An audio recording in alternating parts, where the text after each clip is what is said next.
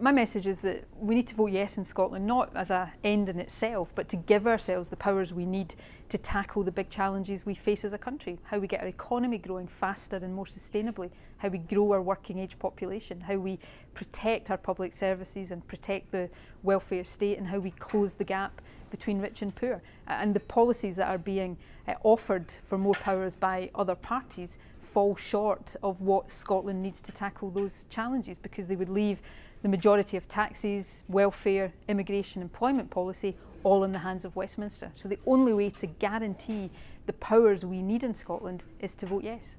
Well, if we have powers over tax and employment, we can get our economy growing faster and more sustainably. If we have power over immigration and control over spending and revenue, we can help through a transformation in childcare and a immigration policy suited to our needs. We can help grow our working age population. If we have powers over welfare, we can protect people from the worst impacts of the cuts in welfare being imposed by the Westminster government. And if we have power over the minimum wage, we can start to close the gap between rich and poor. These are powers we need not for their own sake, but for the purpose of making Scotland a better place to live.